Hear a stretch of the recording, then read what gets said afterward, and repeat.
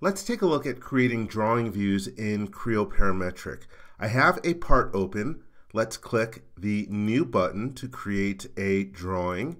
And I'm not going to change the file name or the common name. Let's uncheck Use Default Template because my default template will automatically place a bunch of views on there for me. So I'm just going to use Empty with Format, use my standard drawing format, and click OK. It asks me which sheet I want to use. Let's start with sheet 1. And it wants to know the parameter for drawn by, so let me put my name in there. Hit the Enter key. And now I have my drawing started with my format, which has my zones around the sheet, and a revision block, and a title block. To create my first view, it has to be a general view. You'll notice that all the other icons for drawing views are grayed out because all the other different types of views are based off of another view. So you have to have a view to begin with. So you can click the General View button, or if you just hold down the right mouse button, you can choose General View from the pop-up menu. And then it asks me to select a combined state. And if you do have combined states like I do, you could choose it. So I have this one that applies a cross-section and also a view orientation. I'll use that one later on, but for now, I'm going to start with no combined state. And if you don't want to see this dialog box, there is a config.pro option to turn it off. So let's click OK. And now it's prompting me in the bottom of the screen to select the center point for where I want this to appear. So let's start off with this view right about over here. And it places the view on there with some initial orientation, and I don't like that. So I'm going to choose the front view, and it repaints. Instead of using one of the views in the model, you could use geometry references. So for example, you could choose one surface in the model to face the top, bottom, right, left, front, or back of the screen, and then some other reference to face a different direction. Or you could use angles to say, hey, let's rotate it about 30 degrees this way. And angles, sometimes I will use that when I'm setting up an ISO view if it doesn't already exist in my model. So let's go back to the view names, and I'm going to change the name of this view. I'm going to call it front. Oh, let's put all capitals. And let's take a look at some of the different category options that we have in here. So next up we have visible area, and I'm going to use the entire view of the model here. Later on I'll show you how to do a half view and a partial view. If you have a really long part, you could use a broken view to get rid of some boring area in there that is taking up a lot of sheet space. But for now, let's go with full view. Here we have Z clipping. And if you want to speed up the performance of a drawing, if you have a view with a lot of geometry detail behind what you're seeing, you could use Z clipping so that you're not seeing anything behind a certain reference point in the model. Let's go to scale, and the default scale that Creo Parametric chose for some reason is 0.143. Creo Parametric will take a look at the size of your model and the size of your drawing sheet and come up with a scale that will allow you to fit 6 views on there comfortably. But I don't like that one. Let's go and change it to a custom scale. And I'll change it to 0.25. Let's hit the apply button so it'll update. If you just click to another category, it'll actually say, hey, do you want to apply your changes or not? So that's good for the scale. Sections I will do later on. I'm going to start off with my first view with no cross section. And view states, again, this is where you can change to using, instead of no combined state, use a combination state. This was an assembly. I could choose one of my pre-existing explode states or explode it right here. And here's where you can change to a simplified representation. View display.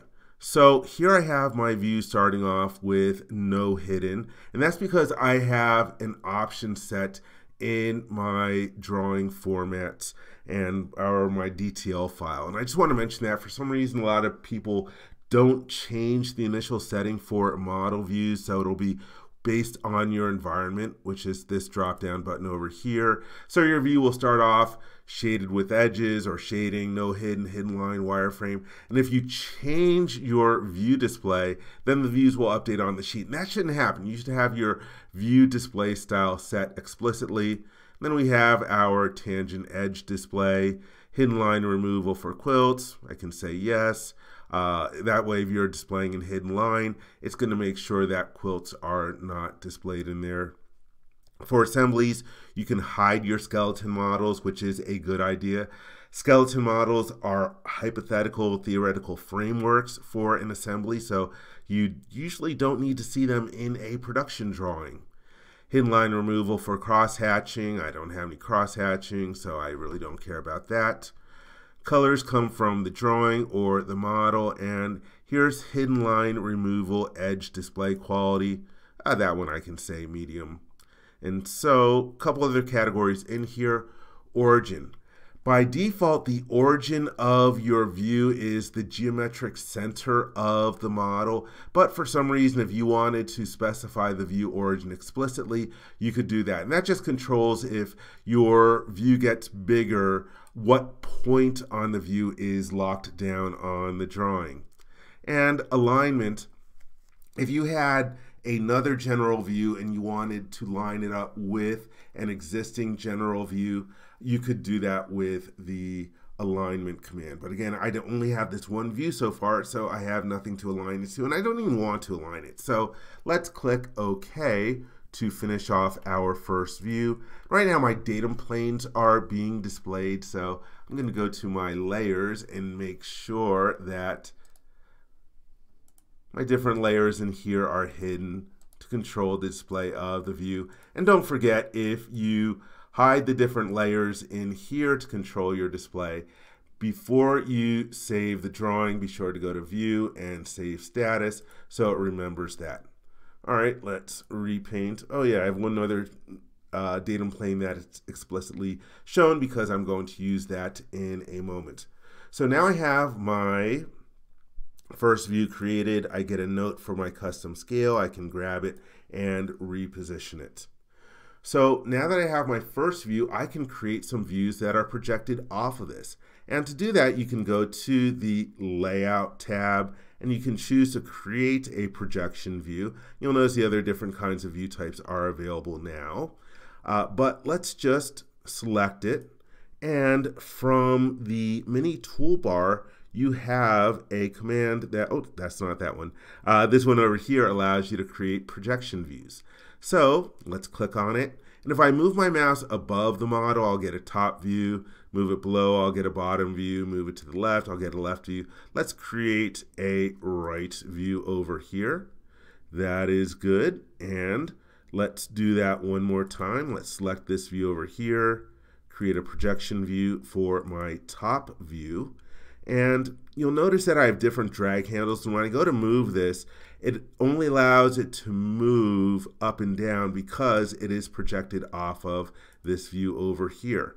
And by the way, if you right mouse click and hold, you can lock view movement down to prevent people from moving different views if you want. But I don't have that turned on, so that way I can move this view, and you'll notice that when I move my general view, the other views based off of it will move as well. Again, then when I'm happy, let's lock view movement down, and that way they are positioned where I want them to be. All right, so I do have an angled edge off of here, so I can create an auxiliary view. Let's create auxiliary view and then pick this angled edge as it's prompting me to do, and then translate off over here. And so there we get a view that is translated and then rotated 90 degrees, so I could see that face direct on if I wanted to annotate it with some different dimensions. And let's right click and choose to go to the properties of the view. I'm going to call this view, let's call this view D. Probably change the other ones to A, B, C, and D. Oops. There we go, view D, auxiliary view. And the reason that I'm doing that, changing the name, is that I'm going to add arrows in here. And that way you see the arrows pointing onto that face indicating view D. Let's click and drag them to position where I want them. And you can also change how wide they are pointing at over there if they are interfering with something else. So that's good for my auxiliary view. Let's change the properties for one of the other views because I wanted to show you how you could do a half view. So click on the view, go to the properties icon in the mini toolbar, and for visible area over here, I can change from full view.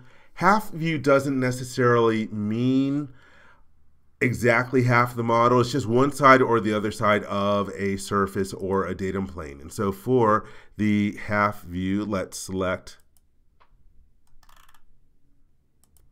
there we go, datum plane C, and then you can flip which side that you want to keep. Let's keep the side over on the left, and I'll click the apply button. And there you see that we have a half view in there.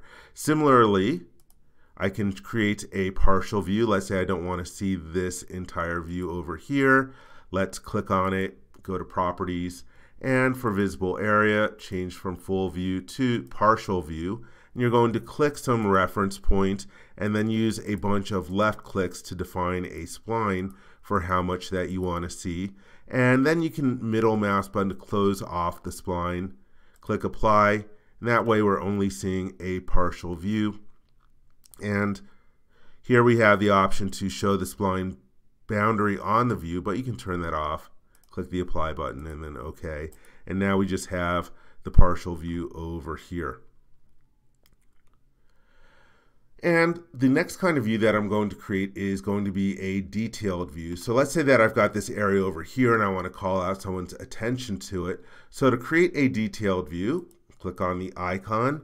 Now we're going to click a center point just like I did for the partial view and do a bunch of left mouse clicks to define the area, middle mouse button to close it off, and I am automatically getting a note in there which I will reposition. That's prompted me to pick where I want this view to be located on the sheet. And by default, the scale of your detailed view is going to be twice as big as the view before it. Let's right click and unlock view movement, reposition it over here, and let's grab the note and just having some trouble. There we go. Move the note so it's no longer on top of my revision block. And so here, this view is called Detail A over here. That is good. I can change the name of the view, go to the properties. Maybe I want this to be called View E. And click OK. And the note automatically updated. So that is how you can create your general views, projection views, detailed views, and auxiliary views on the drawing. There is another kind of view that you can create that's called a revolve view. Actually, let's do this. Let's create another sheet because I'm getting a little cluttered in here. And new sheet. Before we create the revolve view, let's create a general view. And so I will right click and choose general view. No combined state. Let's locate it about over here. And I will use a front view. And for the scale, let's change it to that 0.25 that we used on sheet number 1. So now click OK, and there we have it. For the revolved view, it's going to prompt me to select a parent view and then a center point. And if I locate it over here, you'll notice that it uses cross-section A and then it rotates it and translates it. So again, I've never used a revolve view. If you have applications for it, please let me know in the comments section. And last thing before the end of this video, I mentioned DTL settings. If you go to File and then Prepare, Drawing Properties, then click the blue change hyperlink for detail options. Here are the different options that control the detail items in the drawing. And in my files, I have model display for new views set to no hidden by default instead of the default value of follow environment. And after you set your different options in here, you can save your detail settings under whatever name that you want to use it. And then if you go to File, Options, and Configuration Editor, you have your drawing setup file that can be set to the name of the .detail, the name and path of the .detail file that you have set up for your own configuration of drawings. I hope you enjoyed this video. For more information, please visit www.creowindchill.com. If you like this video, please give it a thumbs up and click the subscribe button to be informed when new videos are uploaded. Thank you very much.